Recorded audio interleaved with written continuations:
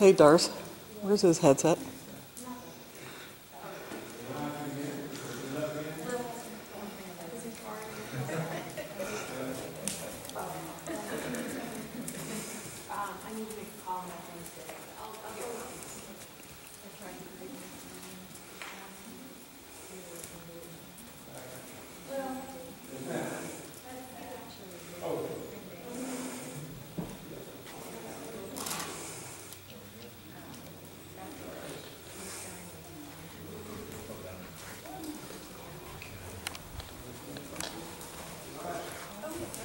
She's got to get him.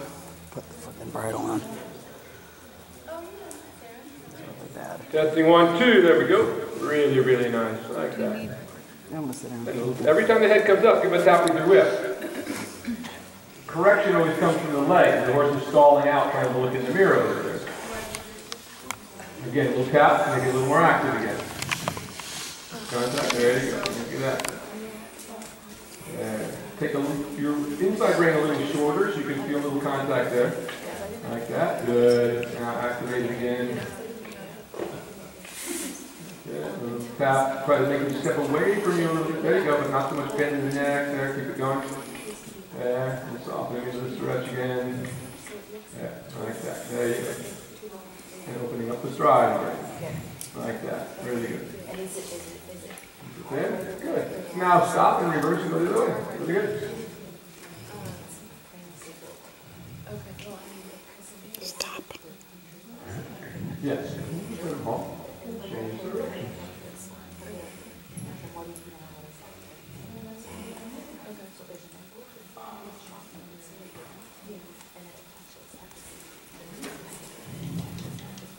Now take your right rein a little bit shorter.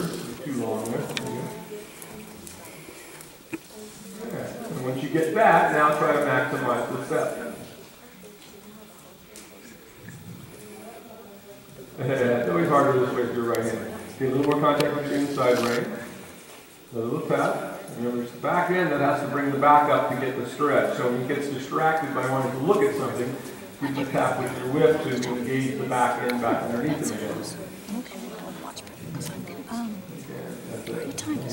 I'm going to go to tap. So South. he's looking out and a little tap. Okay. Will said to remind him he would position my hands on this horse before he finishes. Okay. Bring your phone. Oh, right, because I had an idea. And we'll step over again.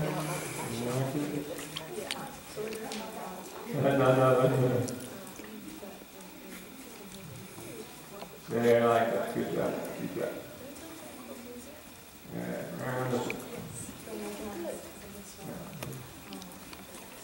tap right there. As soon as you lose his attention, give him a little tap.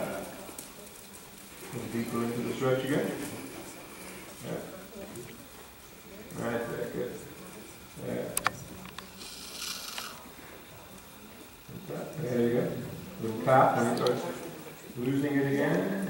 Good. Do it. Deeper in the stretch again. Little tap.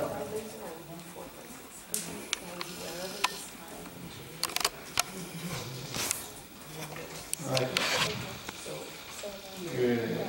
And you can stop right there. Now, what would you like to do next? Let's do a little lunging. Or big strong woman, one or the other. Everybody who's strong. There you go. There you go, girl. Yes. I would have appreciated had she asked me directly to hold the rein. I was not up for that.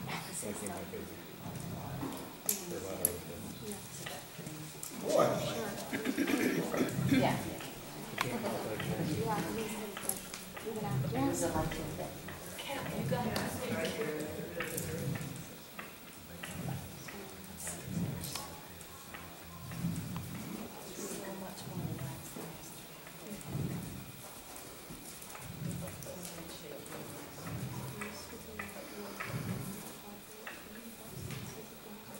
Oh, he's finally gonna poop. Good boy.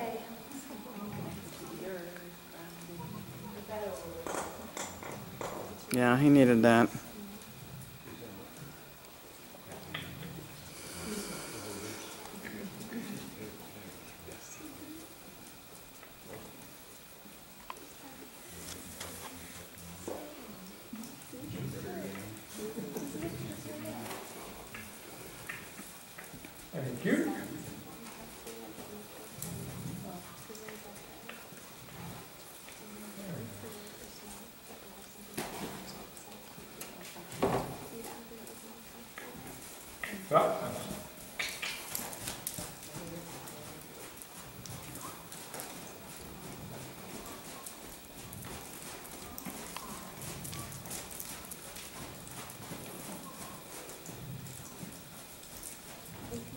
Boy. Boy.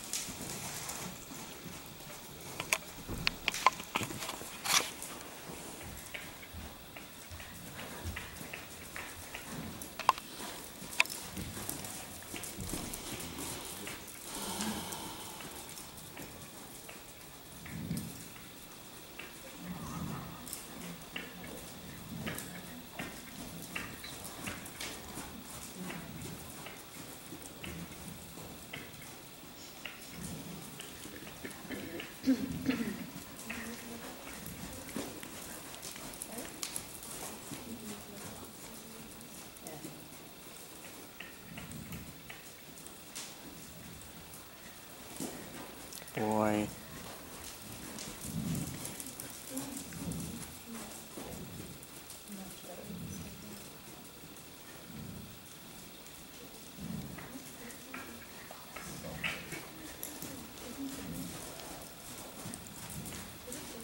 Doesn't look sore, Abby. He doesn't look sore. Did you treat him? Yeah. I can tell.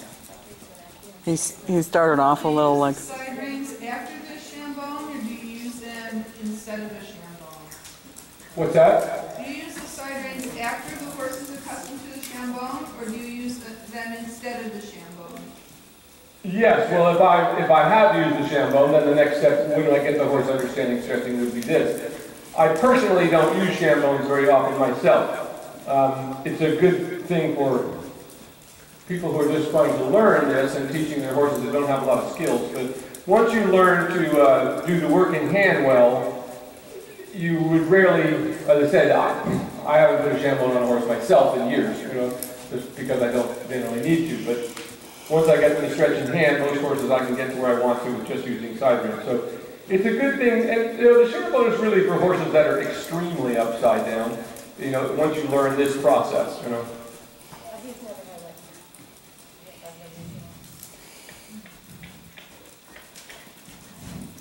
So this is pretty much the way I do them at home myself, is I teach them the stretch in hand, and then I start working them with long side reins. But as I said, if you're somebody, you know, the shambone is the only device that it's unless you put it too tight, it's hard to screw up with.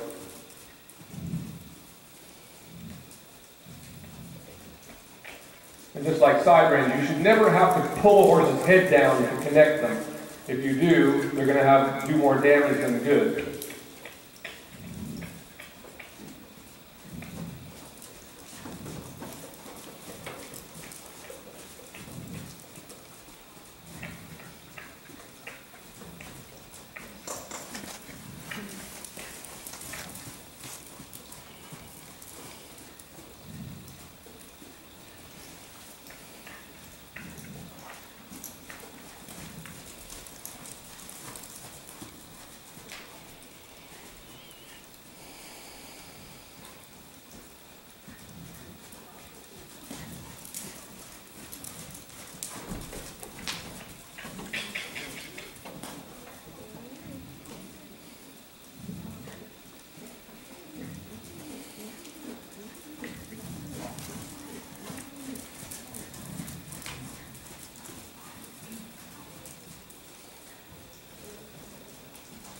There's a great book on show jumping. It's one of the ones I suggest for everyone's library, since it's on the right track with everything else that we do. It's called Training Show Jumpers by Anthony Paleman, P-A-A-L-M-A-N.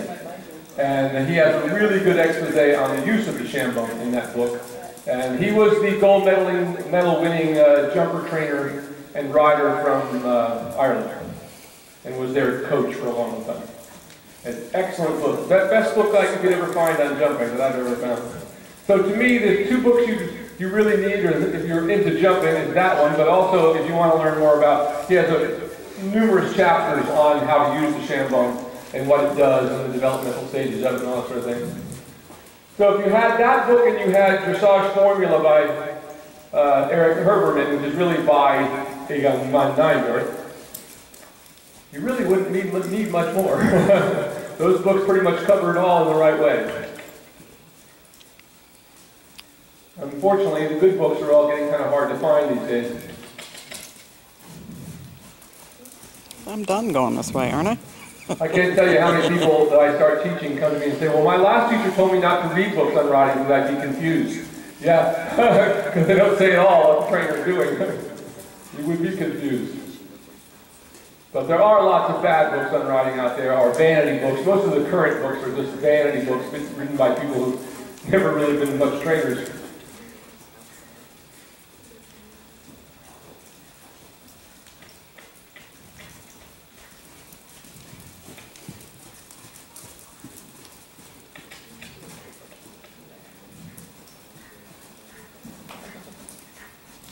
Oh, I haven't. That's a lot of work for me. You see how I work with them? They got hollow. I brought them onto that little smaller circle. Got to yield the hindquarters a little bit, and then I got what I wanted. I'll do it again. Every time you get a little hollow on me, I'm going to do a little bit that way. He likes to stall out on this one. Easy, buddy. There. Once again, I'll keep him on a little bit of a smaller circle. Not so small that he can't trot, though.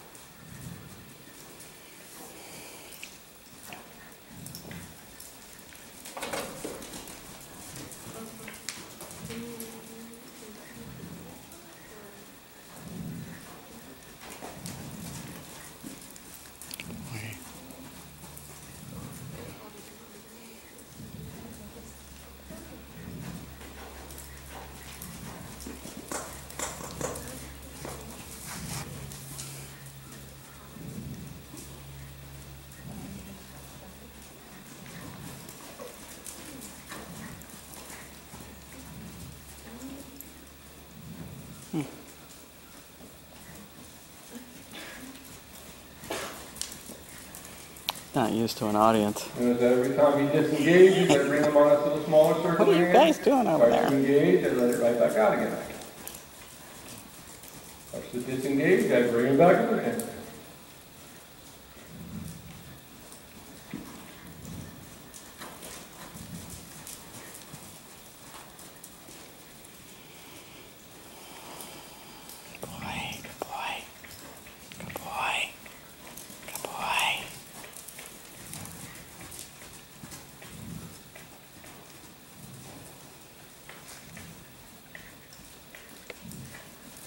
Again.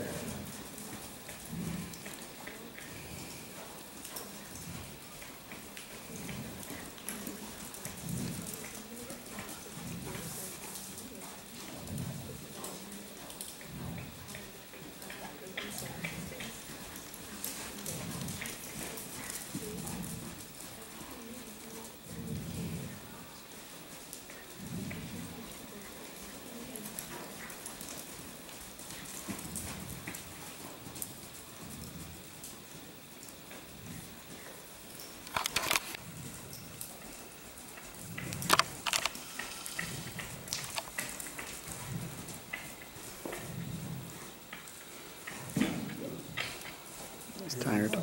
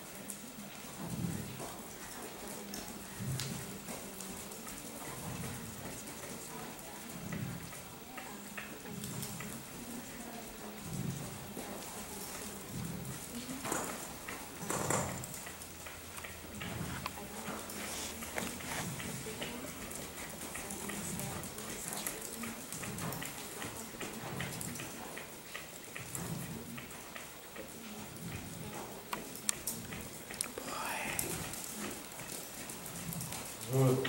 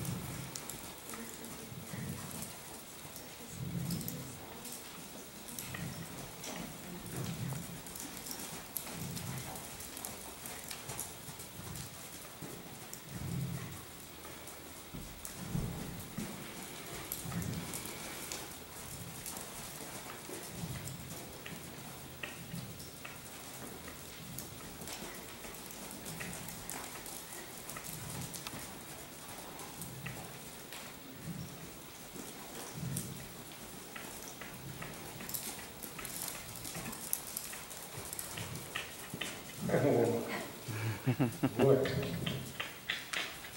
Oh.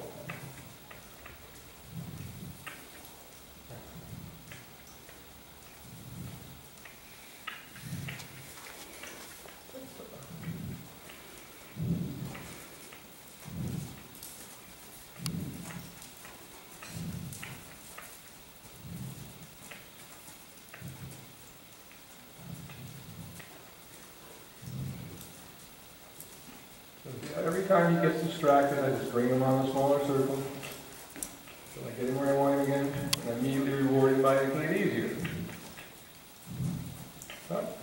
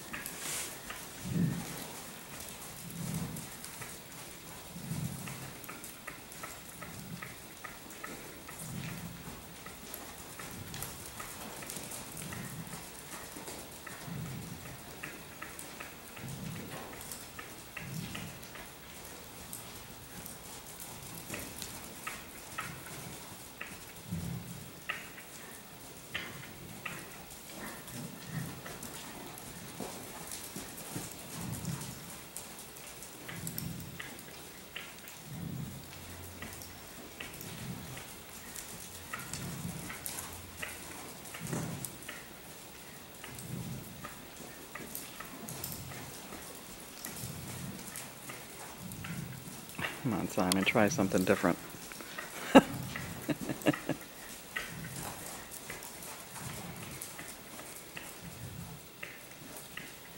Good.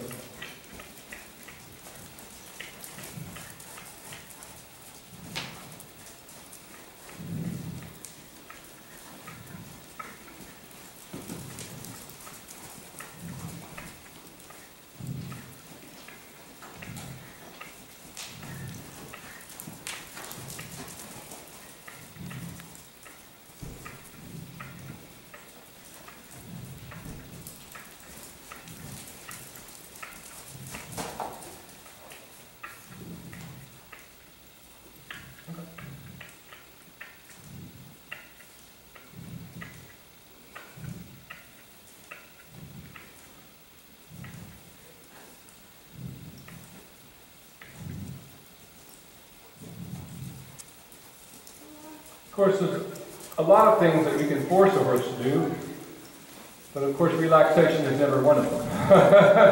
The one thing you can't beat, prod, or whatever into, you simply got to wait for it. There you go.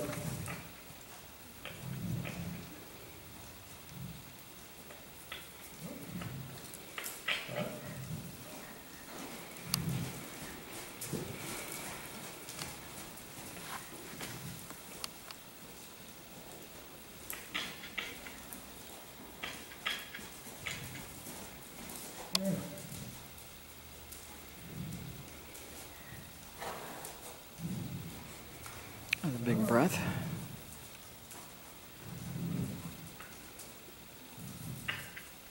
Oh.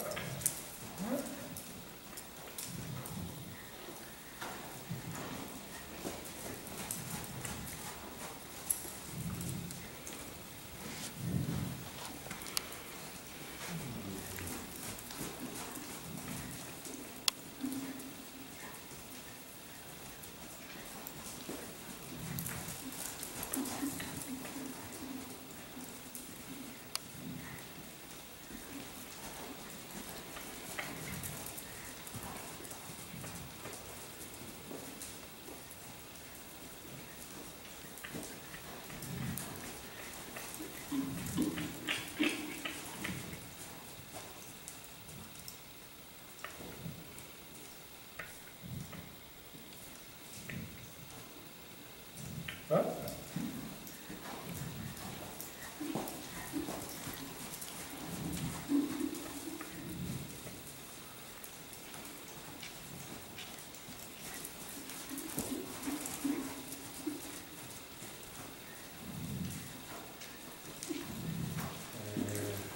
Oh. Oh. Joy.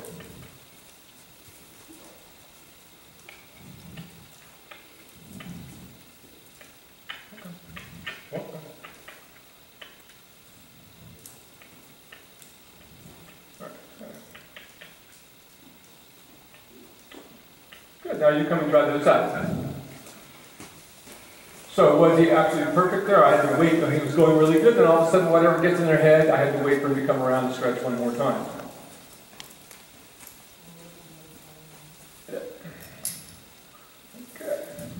So you saw what I did. Whenever he's hollow, hold there, son. I'm actually going to I'm just going to shorten these a little bit so he has a little more contact. It gets high up in the head there a little bit.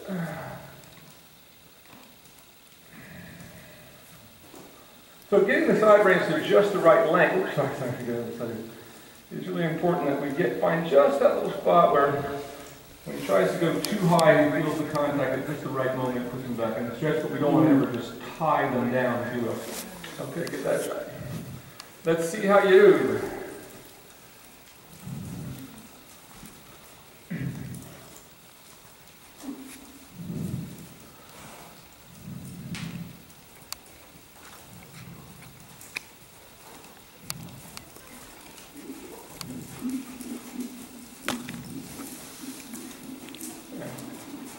Just keep him right where he is. Don't lean over. Stretch your upper body up. Stretch up, stretch up, stretch up. The more you lean over, the more weak you look to the horse.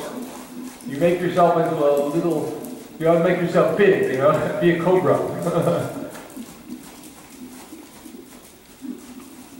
So when horses see us shrinking away from them, or shrinking in front of them like you're doing right now, stretch your chest up. It's like you're riding. Posture. There you go.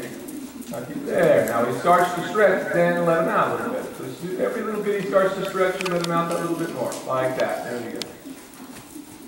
They're always a little more difficult in one way or the other at this stage. So bring him in a little bit. Every time you there you go. As soon as he drops down, you let him back out. Very good. That. Pick up the slack. So I want there to be no slack between you and the horse all the time. So if he comes in at you, take up the slack. There. Like that. Nice.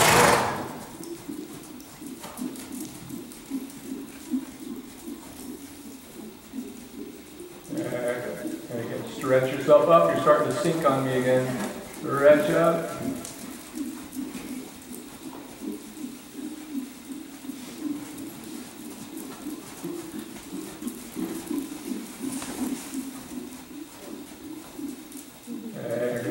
give him a little bigger circle. There we go.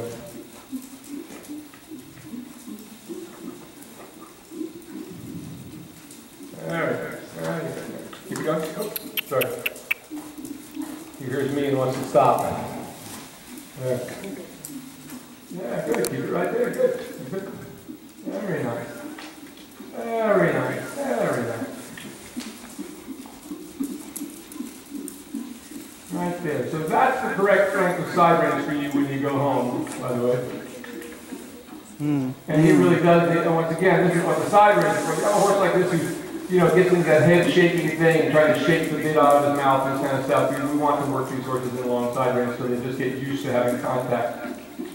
Because whatever they're doing on the lunge line, they will do with you when you get on. If you want to think of it that way. So if they're still totally resisting the bit, they're going to resist it when you get on as well. So that's why I always say, I don't get on a horse until it looks like something I want to ride. That it has a nice steady rhythm over its back. And once again, when you can get all that, you just kind of ride away at the level the horse can go. That's really good. Keep that. Really good now. Keep it going. Don't let it stall. Don't let it stall. Keep watching that back end to see what it's doing. There you go. Much better now. There you go.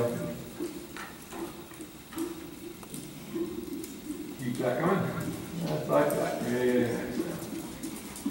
Now he's starting to stabilize a little bit. Good boy. Good boy.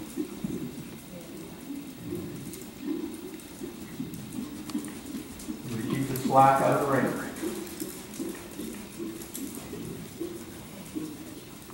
Very nice. That's nice. Keep it going. Just a little bit more. Yeah. Yeah. Now that's starting to look a little more like something that you'd like to get on, isn't it? A little more active.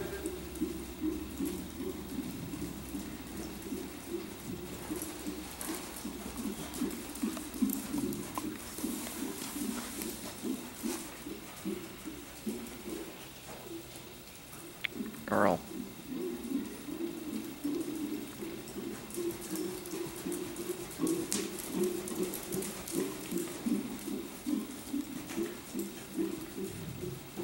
A little more active again. Get it on just a little bit.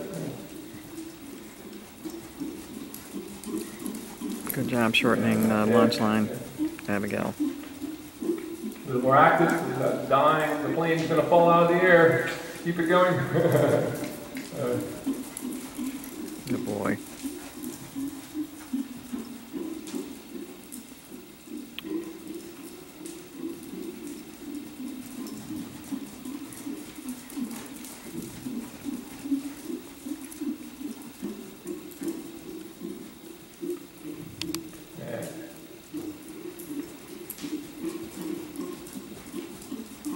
Now, if the horse responds when I'm talking, don't do anything. But the next time the horse stretches nicely, like it's doing right there, now that's a good walk.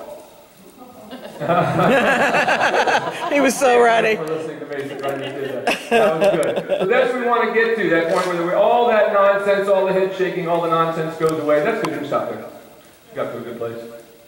Very nice. Now we have a horse that we can think about getting on. Very nicely done. As I said, the horse hasn't settled in the bridle. There's really no point in getting on it, because it's not going to be better when you get on it than it is without you on it. It's always worse.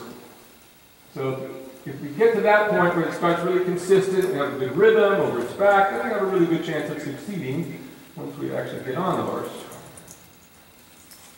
Or succeeding in a way that would be useful for us all, of course included.